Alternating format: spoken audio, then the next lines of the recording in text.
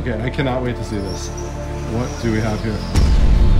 We are headed through the beautiful town of Canastota, New York, as we head towards the second day of the incredible Madison Bouckville Antique Festival. Let's head on over. Well, I found a garage sale along the way, so why don't we stop off here first? Here we go. So I really like this vintage cow to start off. It's only $1. It is discolored, but some of it can be cleaned off, like with the magic eraser. So that's awesome. You can hear that it moves, and it has a bell on the bottom. This actually was made by Kenner in the 1970s. Originally it was bright white with some touch-up, cleaning it up a bit. Should be able to get about 40 for it. So, you know, we'll see what happens, but can't miss for $1.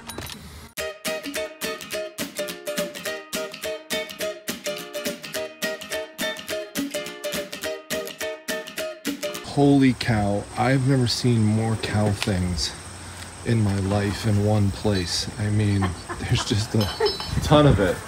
Yeah. Right? Yeah. Oh my gosh. It's awesome though, I love it. A lot of it's gone already. Very cool. Oh really? Yeah. A lot of it sold? Yeah, we've had 3 sales. Oh wow. Alright. Yeah, there's lots of cool pieces. Very neat. A lot of them have like a vintage appearance though, so you have to be careful. Like, this is a good example. It looks vintage, right? But if you turn around, and you can see it's got a UPC code on it. You know, another example is this one here. It looks vintage, but when you turn it around, you can just tell from the back that it's relatively new. So those are like little things you could use to help you figure this out. Like, here's another one. You could see it has a vintage look to it, but you turn it around and then you could see it's made in China. So I like this stuff, but I'm gonna stick with the cow that I got, which I have down here right now.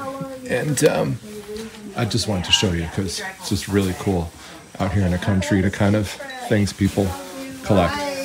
All right, time to move on.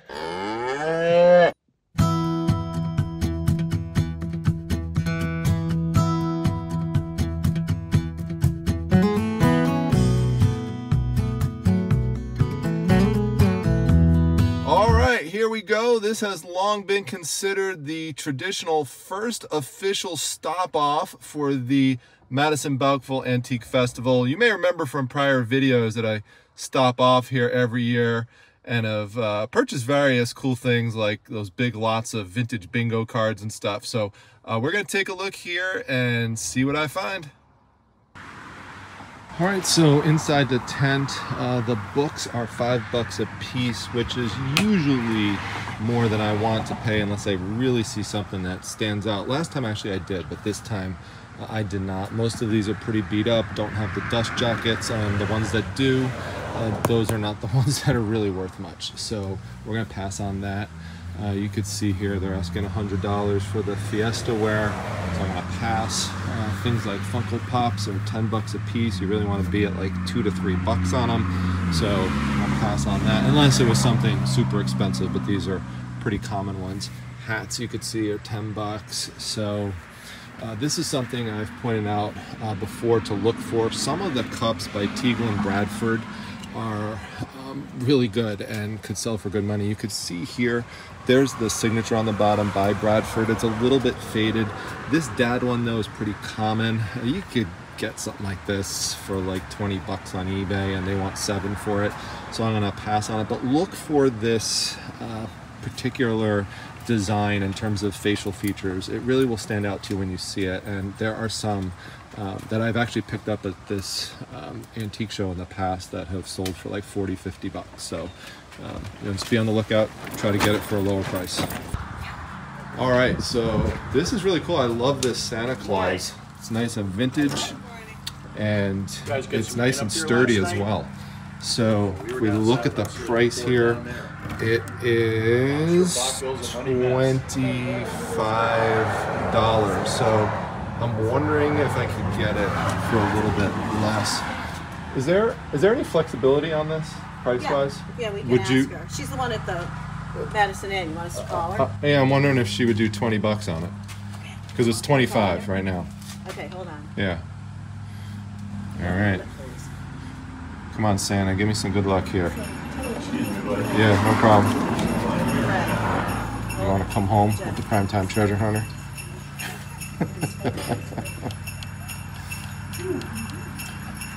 Tell her it's the primetime treasure hunter. I will. I have someone here, the primetime treasure hunter YouTuber, that would like to know if you do your composite Santa Claus for $20 instead of $25. Like the one that he's Yeah. The head hanging right on the red cabinet, right across from the composite head Santa Claus. Okay. All right. Thank you. Bye. Yes, she will. All right, we got a deal. Santa's coming home with prime time. All right, let's go, Santa. All right.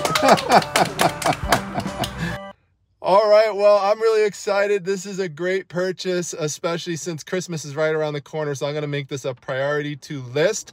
The ladies there were awesome. The name of the store is called the Gingham Patch. They recognized me from prior years coming by here and it being the first stop off.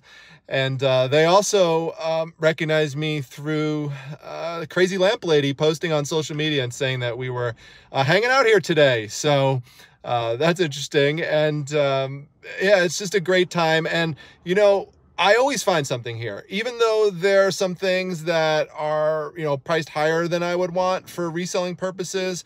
Those prices could be perfectly acceptable for someone who just wants to buy something for themselves. And even for reselling purposes, I, you know, like I said, find something every year. And I always find that they're willing to negotiate on price. So that's another good thing. You know, one of the reasons that I really like this, besides that it's Christmas and Santa Claus, is because it's 18 inches long. That's pretty difficult to find for this make and model. Normally when you come across this one, it's going to be the 12-inch version.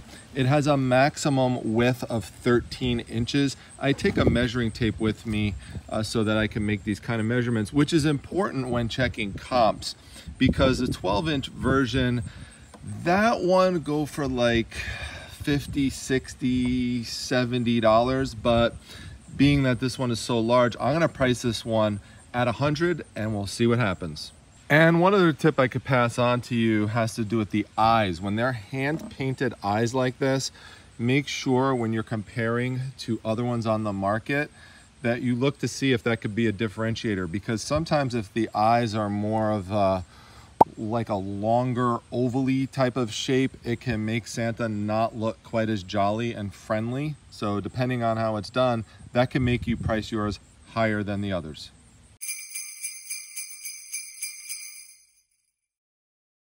All right, so I just got parked at the actual field for the Antique Fest. So we're gonna get out and explore and hit up some areas that I didn't get to go to yesterday and see what adventures await. All right, just in case you're curious, I am triple stacked with boxes today. They nest within one another, and this is really helpful when I am traveling around and walking all over the place because stuff accumulates pretty quickly. I really like this Budweiser oval sign. I'm not sure how much it costs. It's definitely vintage. You could just tell that, you know, from the back, but let's see how much it costs. So they just told me the price on this is $25. I'm gonna pass because, you know, the best I could hope to get for it with shipping on eBay would be $35, and I could find stuff like this out of state sales for a couple bucks, so gonna pass. All right, well, you know I like signs, especially double-sided signs and vintage signs, and this one looks really cool. And I'm actually in a booth that I stopped in yesterday with Jocelyn, and we met Steve from Brick House Salvage. an antique, so he does the salvage work and he finds these things here and there. Now they got everything at 20% off today, so actually they're willing to do a little better, so I can get the sign for 10. So I'm definitely gonna pick this up. I love it. And I like how it also has like the metal on the side and the corner there, on both corners, and you know, it's wood, it's painted, it's really cool. And this is Steve from Brick House, and hey, how are you doing, man? I'm doing good. So I was hearing a little bit of the story of how you got into this, if you wouldn't mind sharing like how this business developed. Total accident. Okay.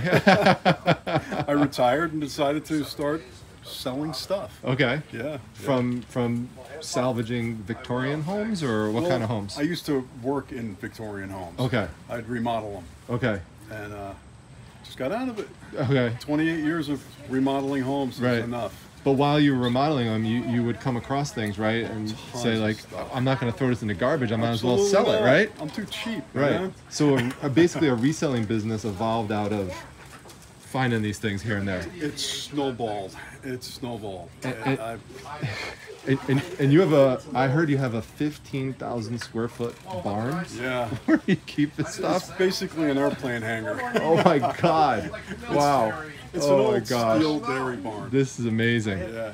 That would be incredible to see. And that's, where's that now? In Smithville Flats, New York. Okay. Yeah. Okay. Awesome. So is that open to the public? They Yeah. come in? Every weekend. Okay. Open every weekend. All right. Weekdays by appointment. Okay. I've got a ton of YouTube videos out there. Where do people find you on YouTube and TikTok? I heard you're on TikTok too. Yeah. All right. Brick House Salvage and Antiques. Okay. Best way to find me is to Google me, Okay. and all my links will come up. From All right. eBay to Etsy, you can find Awesome. me. I'm gonna link to it in the description, everyone. So definitely go give Very Steve a cool. follow. He's an awesome guy. Again, we met yesterday, and I'm glad to be able to pick something up from him. So Cool. thanks, Steve. Appreciate it, Tom. All right, my pleasure. Have a good one. All right. Well, Steve really is an amazing guy. He gave me the sign on the house, so I didn't even have to pay anything for it. I did insist several times that he let me pay for the sign, but he was very insistent that I take it as an expression of thanks because he's been watching the channel for many years and has really enjoyed it. So I'm deeply appreciative of the kindness of so many people in the reselling community. And again, go check out Steve, great guy.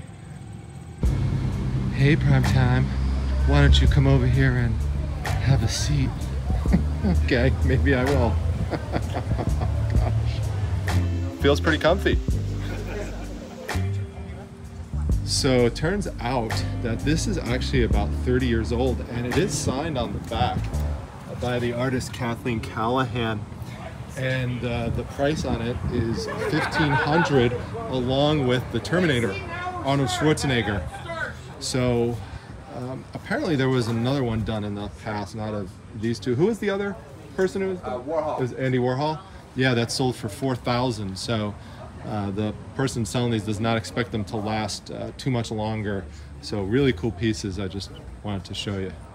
Yeah, no, I found 4 yesterday and they were complete. I mean, and they even had like a basket filled with like corn in it and stuff. It was really neat.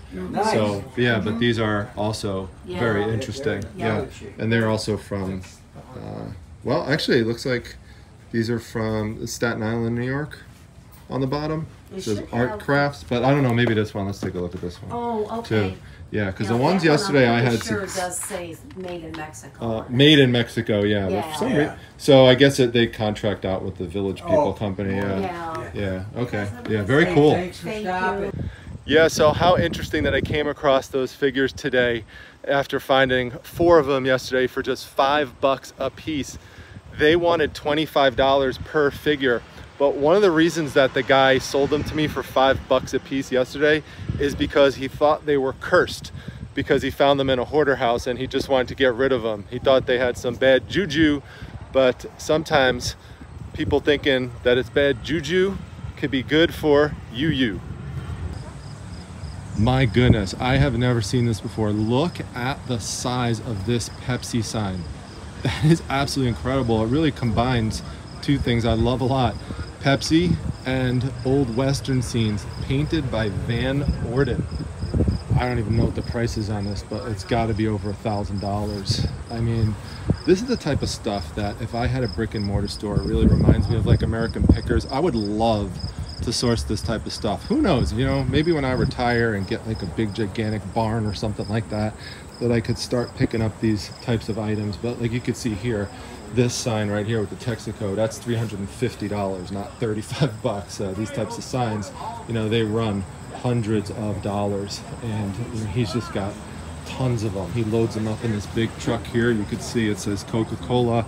Some of them have the reflections on it. I mean, it's just really cool, amazing stuff. So it's just incredible. Wow. One of the other things I really like about being over here is that you could actually go outside people's houses and find all sorts of stuff. You can see even stuff goes back there you can explore. And I just found this sticking out here, which is really cool. I'm thinking that this could be marketed to somebody who likes boats because it says all port. So I would emphasize port. And this is a real street sign. The question is, how much is it? So let's see. What's the price on this sign here? No. 25? 20. I take 25. I'm sure you would.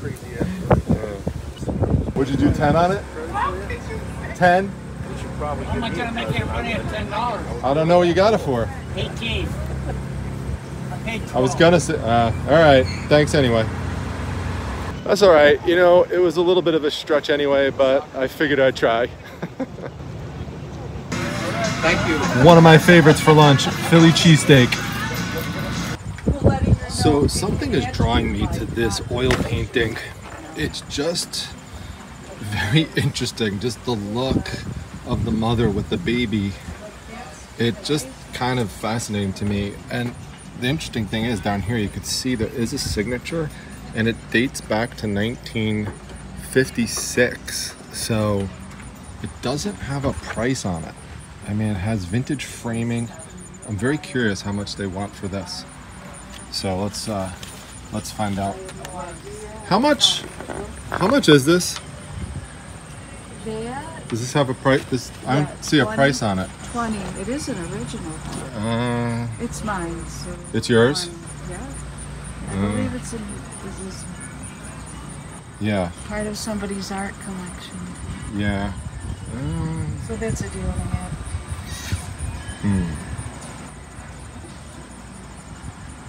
All right, well, I've been saying that I keep trying to get into more art, and so, you know, since Steve was so generous before and gave me that sign for nothing, and I was going to pay 10 bucks for it, I was hoping to get this for maybe 15 or 10, but I'll just apply that savings to this, and I'll pay the 20 for it. It just, I don't know, there's just something about it. Let me know what you think in the comments. Is this something you would be interested in picking up, and what do you think I might be able to get out of this? If you know anything about the artist, let me know. Yeah, so I figured that someone who's interested in more melancholy type of art might be interested in something like this. Worst case, someone probably would purchase this vintage frame on Facebook Marketplace, and I can get my money back if this doesn't pan out. But I'm thinking that it will. So just a general tip, if there's something you're interested in purchasing that you see in one of the videos and it's not in my eBay store yet, then just reach out to me at primetimetreasure@gmail.com. So I sent a picture of this to Mrs. Primetime just to see what she thought, and she actually really liked it. I thought that she was gonna hate it, but she actually was like, wow, that is super cool. And she said something interesting. She said, you know, with those colors, with the orange and the brown and the black, she goes, you have to get that listed now for Halloween, because we're in August, you know, so it's not too far away. And she also said that, you know, she could see someone who is like really into like gothic type of art liking this. So lots of possibilities, and good pointers from Mrs. PT. Hey everyone, so I have an update. This has officially sold. I did some more research and I was able to make out the name of the artist, which is Paul K. Freeman. So it turns out that Paul K. Freeman is actually from New York. He was born in Brooklyn, which is where I was born. And he was born in 1929, lived to 1980. So with this piece being dated 1956, it makes sense. There's other information on pieces of his that have sold over the years. He used to just sign his name as Freeman in some of the older pieces from like 1960s and onwards. And this is one of his earliest known pieces where he apparently used his first name and middle initial. So it's one of his earliest known works, and it was fun to get this one listed on eBay. I started it at an auction for $150, and I had a couple bidders, and it sold for $177.50. Not bad for a $20 investment. That's why I'm starting to move more and more into investing and dabbling in art pieces, and it's paying off. And because of that, you're going to see me start doing that more and more and more in future sales.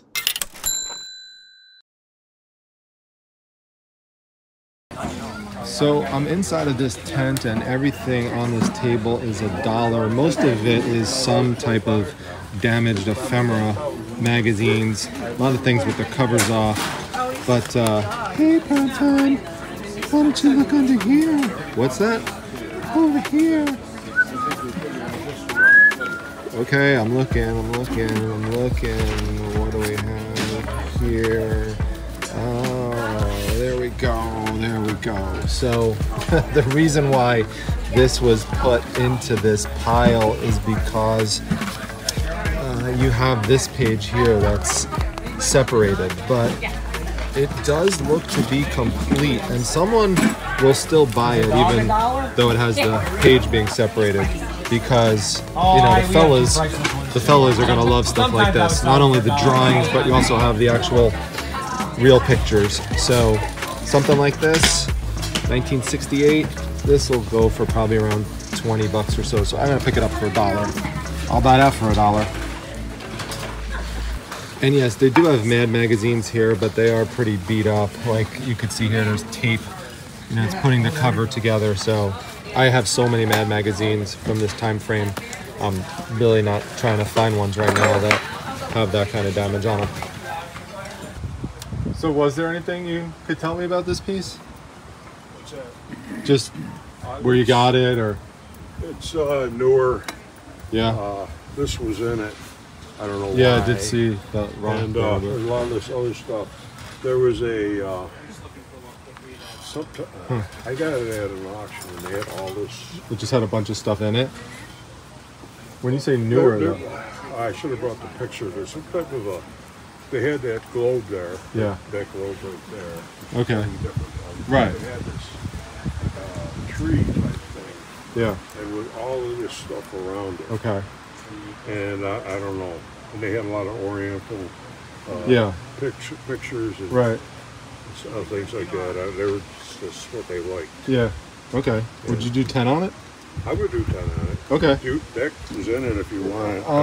You don't have sure. to take it. I mean, I'll take it. It's kind of sparkly. So sure. Absolutely. Thank you. All right. Yeah, it's cool. A bag for that? Some paper? Yeah, if you don't mind, just so I can protect it. Okay. Yeah. Thanks so much. So it's very interesting that he said it was newer, and that's why I think he priced it as he did. But you could tell from looking at it and just feeling it, this is definitely a vintage piece. I mean, it is really cool. I'd say that this goes back to the 70s or 60s, and for $10 I just couldn't pass it up. I love nautical things. Almost looks like a Viking ship in a way, but I'll have to look up the name of the ship, you know, specific to the culture. So and then Bowley Grow will get a kick out of this, because Bowley Grow, he follows the channel and he's a geologist, so he would get a kick out of this. I think it's a little piece of amethyst based on what I'm seeing on the bottom, but these sparkly pieces are interesting. I don't know if these were added to it afterwards or what, but yeah, let me know in that comment section. I have not looked this up at all to see, you know, what something like this might sell for, but who knows, maybe I'll get into rock selling now. So I took the price sticker off of this and just really wanted to highlight this storage container area. I suppose you could use this as an ashtray. It's at least one keyword that you could use.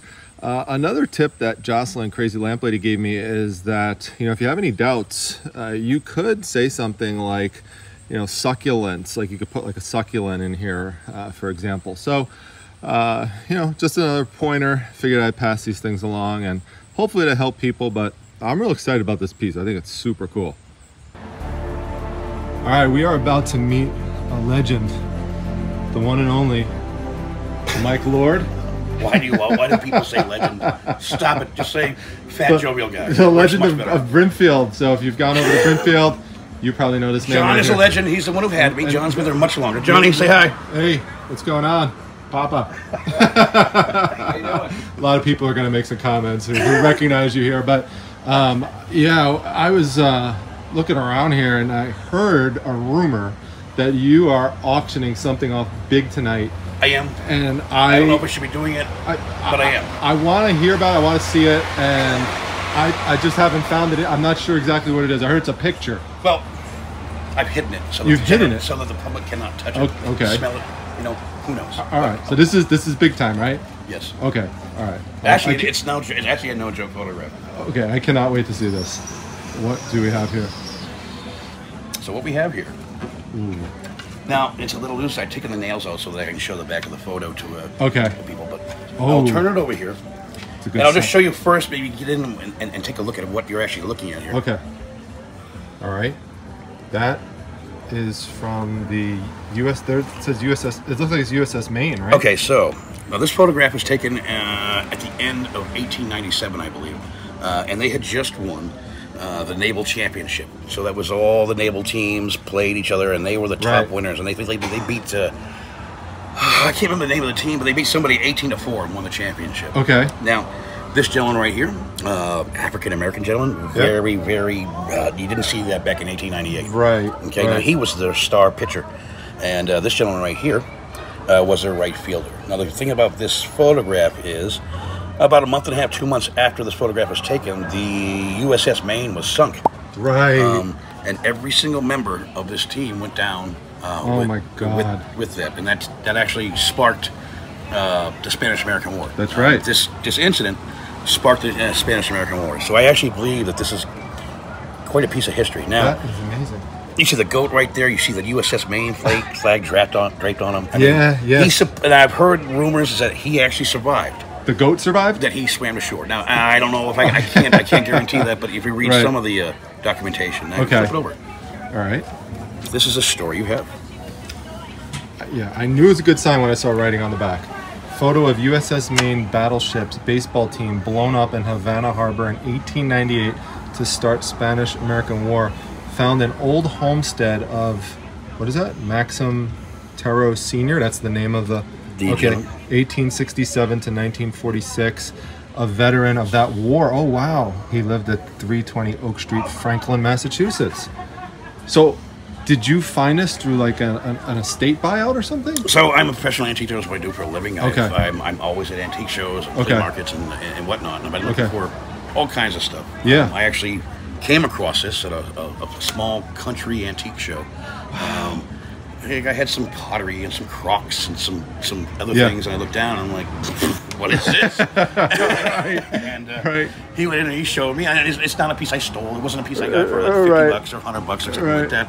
I actually paid real money for it because I knew what it was. And now the thing about this is, they did make a cabinet card, which is a little smaller than this. Okay. And you can come across it.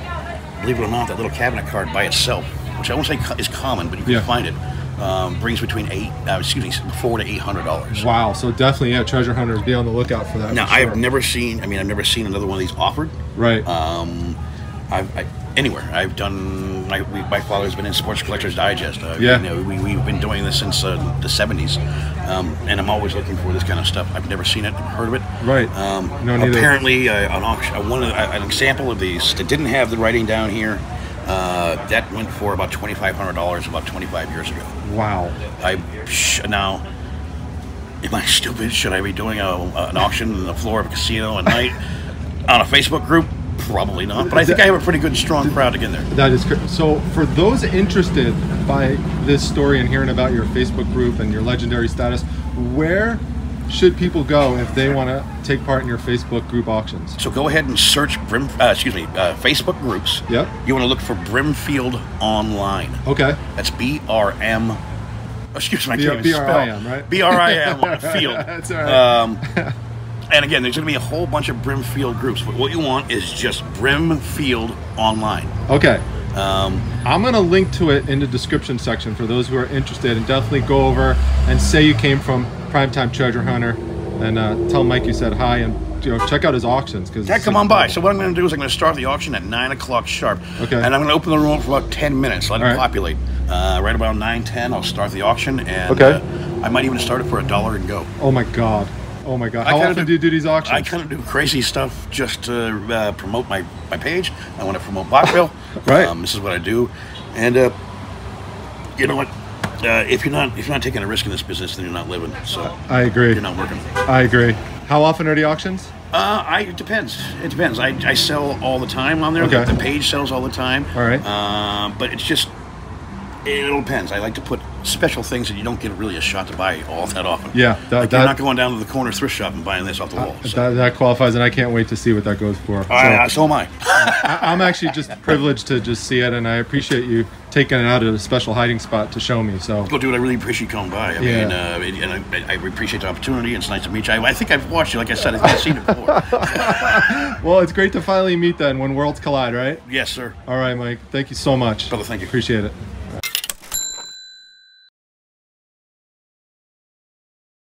It's all of a sudden gotten pretty chilly, and the clouds are darkening, the wind is picking up, and we are likely going to get some rain, which is gonna shut things down for a bit. Wow, yeah, this is really getting a little crazy, and people are scurrying to their cars. All right, everyone, I'm gonna head out. The rain is starting to come down. I'm gonna grab some dinner with Jocelyn, the crazy lamp lady. Let me know what your favorite items were that I found today, or ones that I just looked at and didn't buy. That USS Maine thing was incredible, but let me know what you like the best. I'll see you back the next one, everyone. Take care. Daisy, Gizmo. It's Gizmo. It's Gizmo.